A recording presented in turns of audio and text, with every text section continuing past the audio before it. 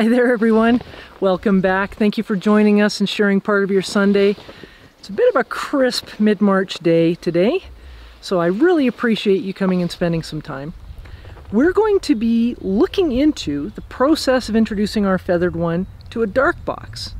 We're going to look at the steps to get him or her comfortable with that, what we can expect in terms of her reaction to being introduced to the dark box.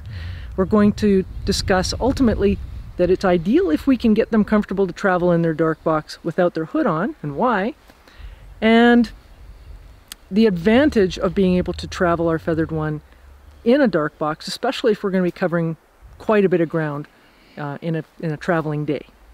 Now, before we do that, there's been some discussions or descriptors used to describe a dark box, and what I'm referring to is the term the giant hood. Now, the Oxford Dictionary defines hood as a part of clothing that you pull over the back and top of your head. So think of something like a hoodie or the hood of your coat. It's also referred to as a piece of cloth that is put over someone's face so that they can't be recognized or so that they can't see. It's also a slang term. So think neighborhood and cutting it down to hood. You know, boys in the hood, right? It's a slang term. The definition of giant, there's a few, but the main ones, the ones that are important. So giant in stories typically refers to a large, strong person who is usually cruel or stupid. Well, I don't think he's particularly cruel or stupid, but I suspect we could define him as maybe dumb. Another definition for giant is an unusually large person, animal, or plant.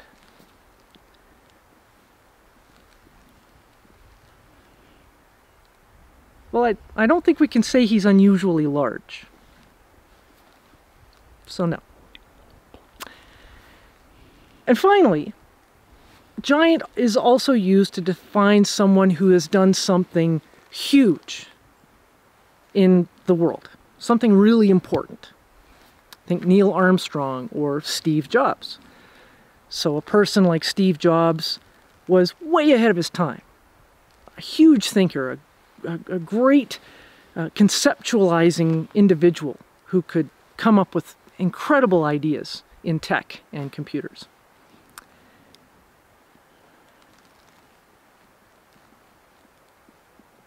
Not so much. So I think we can agree that this is a box, and when the door is closed, a feathered one's going to find it particularly dark in there. Thus, dark box. Right? So, now that we've dealt with that, why don't we just carry on and get into the process of introducing our feathered one to a dark box. Right. So Mohave loves traveling in a dark box. It's kind of his little miniature, microscopic, tiny, infinitesimal, you get the idea, fortress of solitude. So ultimately, what we want in terms of a response to seeing the dark box, having a sense that you're flurrying around for a reason, what we want is this from our feathered one. Okay? Now, we never untie the leash until the door is secure. So, how do we accomplish that? Now, Mo is helping me out. Normally, I give him just a little pressure at the side of the top of his tail to remind him to turn around and face the door. He's doing that for me. So, door is closed. Get it latched. Now I can safely untie him from my gauntlet. Right, and I can go through the top of the latch, or I can go through the top of the handle. Most dark boxes have at least a handle to tie off to. I've seen latches with very large openings right here that allow a fatter leash like the one he has on today to go through them. And then you would tie the falconer's knot. Now, in reverse, I've arrived at wherever it was I was going. So I've got him out of the truck. He's sort of felt the earth moving under his feet. Play that song in your mind. Okay, so I've been talking to him. Hey Mo, hey, we're here, bud, we're here. Just a second. And he's usually peeping away at me like, yeah, I'm ready to get out of here. Tie off to your glove first. Now he's secure. Okay, you can hear him talking to me right now. Yes, Mo, hi, hi. Hi, I'm coming. Now I don't want him to leap out. I'm going to take control of the leash, and I'm going to ask him to step up to me. Okay? All right. Fair enough? Right. So, let's go through the whole process from start to finish once again and see how it looks. Okay? So, dark box is closed. Open the door.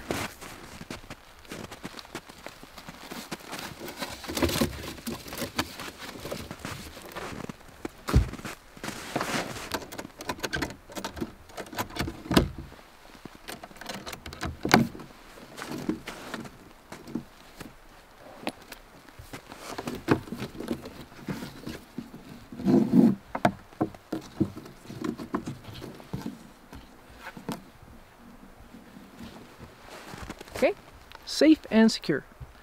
I won't say snug as a bug in a rug, because I don't like to think about bugs in rugs.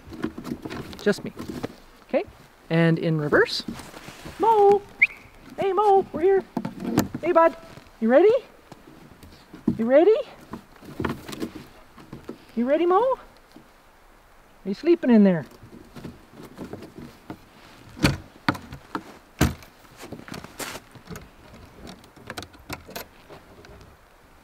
Come on, bud. Turn around, turn around. Turn around, turn around. There you go. Good lad. Good boy. Okay.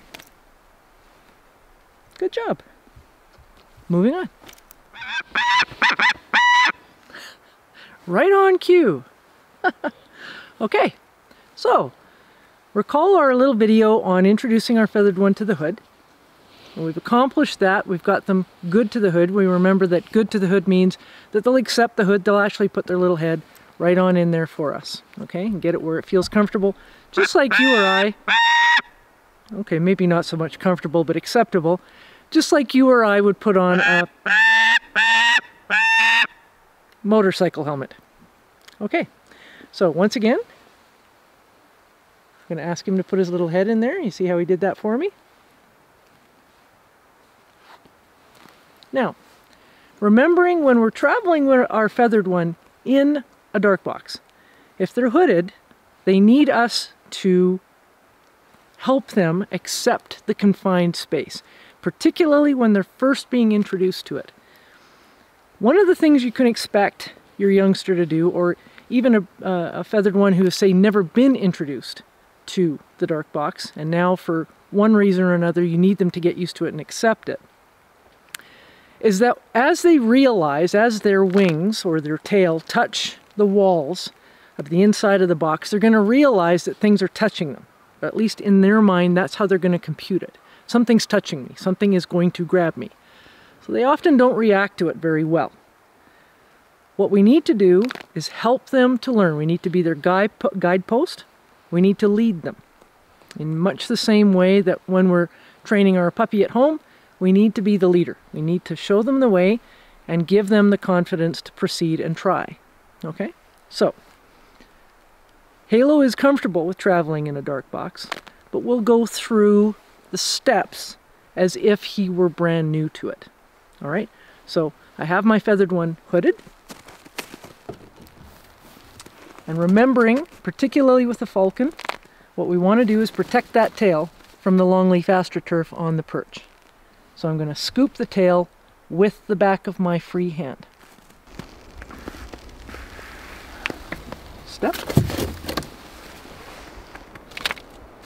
So there he is inside his dark box. If she's brand new, you're going to go 1, 2, 3, 4. Right about now, she's starting to lose her mind because things are touching her. 5. Before she can panic and start to hurt herself and get trapped down below the perch, that's when we want to be opening the door, reaching under the jesses, step, take her out. All right, now we've managed to get 4 or 5 seconds before she started to lose her mind. So let's go for a little bit more. Okay, once again, placing her in the dark box, making sure to scoop that tail. Protect it as much as you can from that longleaf astroturf as she's stepping back. There you go. Step, step. Watch your tail, watch your tail. All right.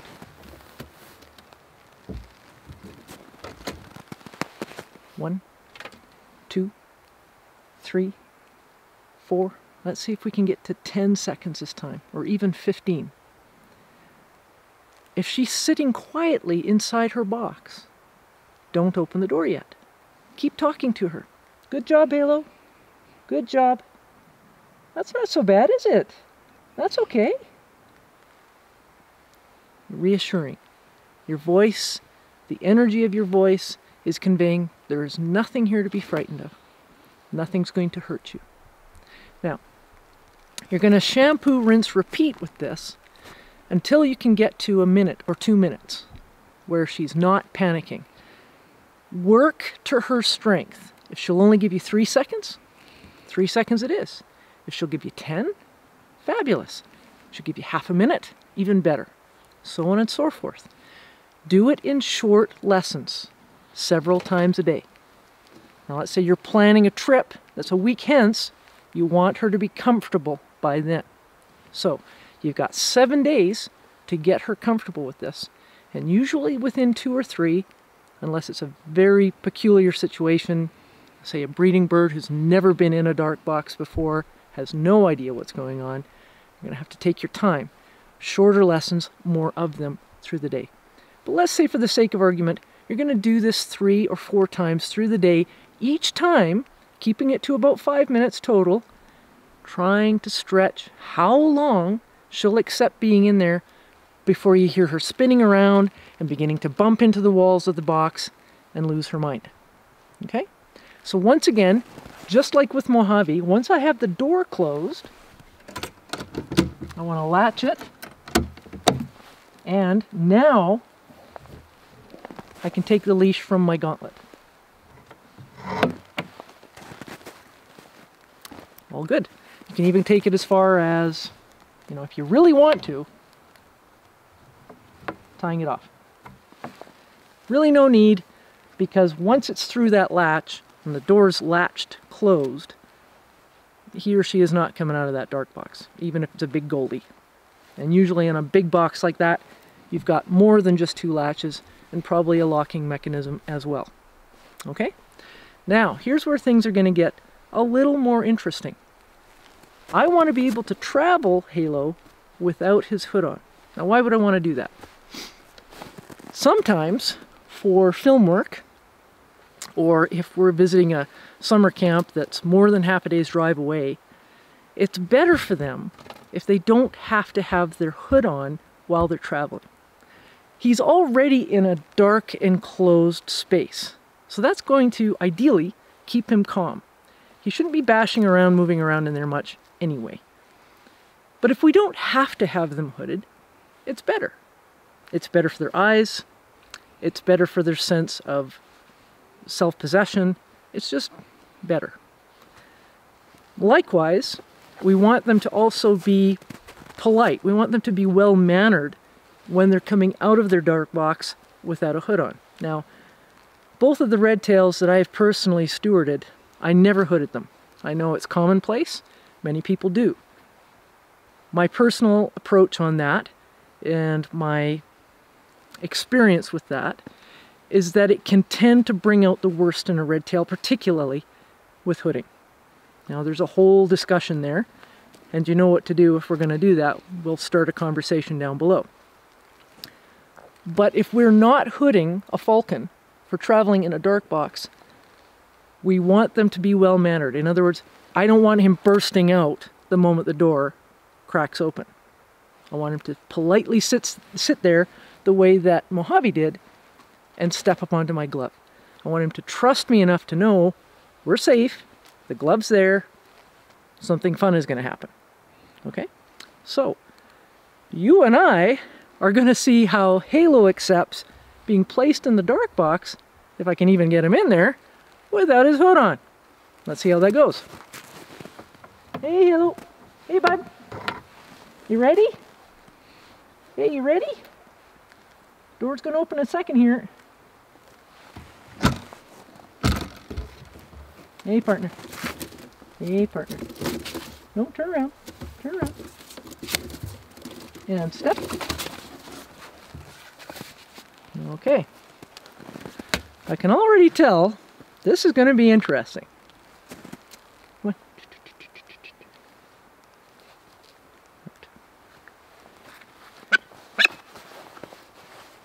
So, you know, I really have to do something about the kind of television watching he's doing at night. His language. Okay. So, that didn't go very well. I have some work to do. We have some work to do. And you know what? We'll do that as a follow-up spot to show you his progress. But ultimately, that's what we want to be able to do. It's kinder, it's a gentler way, it's a way that's going to build more trust if you can get them to the place where they will travel in a dark box with their hood off. I've had tremendous success with many falcons, and of course both my red tails over the years, traveling them that way. They're much more comfortable, they're more reassured, they just feel better about the experience of traveling when they don't have to have a hood on. So, once again, if you have any questions, if you have some tips or tricks that you have found work really, really well in terms of introducing your feathered ones to the dark box, please, let's have a conversation, share it so that other people can learn from you. I'd love to hear from you myself. Always got lots to learn. Give us a like, please subscribe, spread the word. Let your psychiatrist know about us, your friendly neighborhood post office worker, just get the word out about us. We're eager to make new friends. We love subscribers here, guys. So thanks again for coming out on this wintry mid-March day. Crisp weather. I'm going to go inside and get myself a nice warm cup of tea. I hope you'll join me. Thanks again for sharing some time with us. Cheers. Bye for now.